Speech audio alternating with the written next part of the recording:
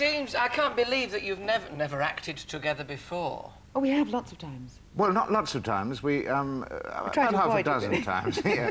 We actually met in something years and years and years and years and years ago, a television play which never got recorded because there was an electrician's strike. And so there we were, left on our own in the evening with nothing to do, and I turned to Prue, who was the nearest person, and said, let's go to the pictures. And that's how we started. Started at the pictures, not actually at the theatre. The play was called She Died Young, subtitled by the cast None Too Soon. It's very, very bad. Well, you're now in a play with another title, which is, in itself, you know, might give you similar thoughts. A Long Day's Journey into Night, Eugene O'Neill. Bristol Old Vic, which actually for you, Tim, it's a place with great associations, Bristol Old Vic. Yes, yes. Well, I mean, I'm a sort of half Bristolian because I was brought up there as a kid, and have worked there a lot, and I'm actually on the board of the theatre. So this is a co-production between the National Theatre and the Bristol Old Vic, and Prue's been working at the National quite a lot, and I'm involved with the Bristol Old Vic, so I'm the sort of Bristol input and Prue's the national input. So it's really a coincidence that we're working together at all. We aren't sort of engaged as a married couple for slightly less money and sort of stand, you know. So the two of them, it's cheaper. Yeah. It's known as a bit of a gruel, A Long Day's Journey into Night, simply in terms of doing it. I mean, how are you, as I say, bearing up? All right, I think. I mean, it's a very strong, very powerful play. Mother's a junkie, father's an alcoholic, one of the sons is dying of consumption. It's a good laugh. No, actually, it is extremely funny in places, and I think what draws audiences to it, and the audiences have been very enthusiastic so far, is that it is a play about a family, and although they're a rather extreme family, in some ways they're a very typical family. And people find echoes of their own family life, I think, in it all the time. You're also playing real people. Now, this is something that you two, I don't know whether, you know, you like to be thought of in that way, but I do think of you very much as playing a lot of people who have and do exist. I mean, you, Prue, with the current Queen, Elizabeth II, you've played Queen Victoria as well. Tim, you, Edward VII, Winston Churchill. Is there... Have you seen a non-actor asking actors, and the actors go out and say, oh, God, you know... No, but does it affect the way you approach a role when it's somebody real? It helps if the person is well documented, and of course you go straight to the books and look at the pictures and so you find out the offstage life. My problem is that this woman was very tall and extremely beautiful, you see. I started at a slight disadvantage. No, but you see, you're one of these people who can change their body to suit the role. Well, I hope so, but it's...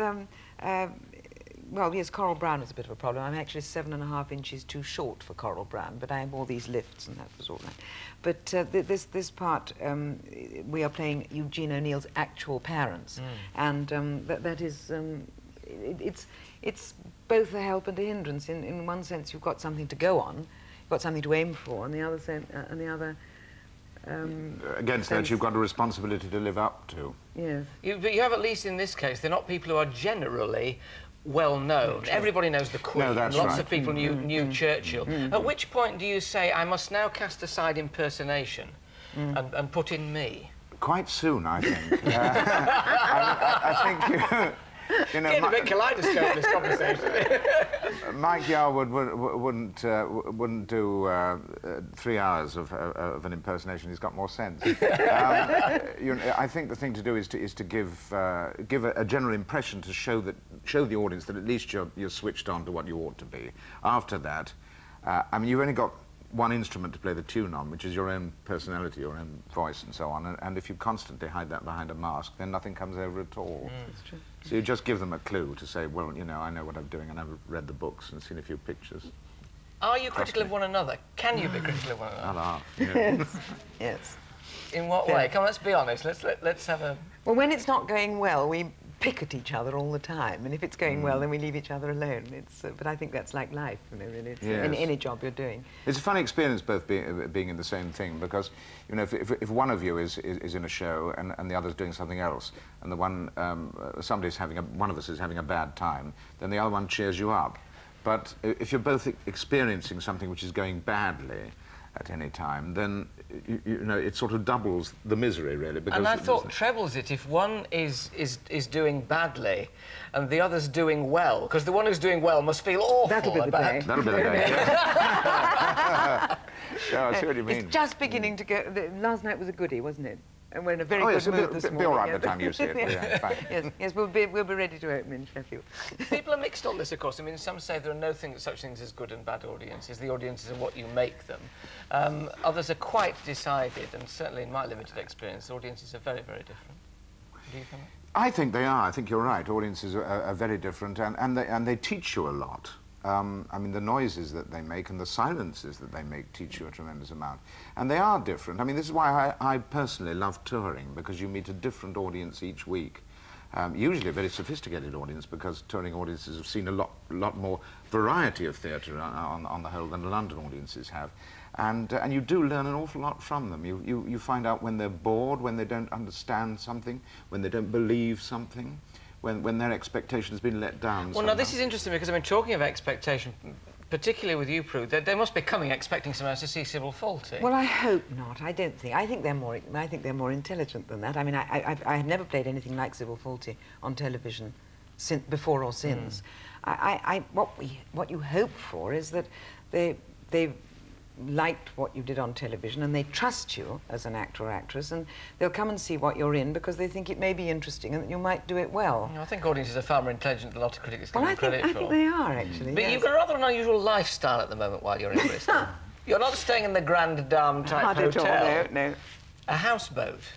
Is this Well, your no, own? narrowboat. It's a canal sorry. boat. Yes, no, it's well, it is. It's a house on the water. It's a canal boat, and we've had it for some years now, and it's moored in Bath, and we live on it. Is it going to take you from Bath, where you're appearing in Bristol, to your other venues? Do you Not suspect? really, because it goes at about 4.5 miles an hour. You could walk quicker, Sheffield's the next day.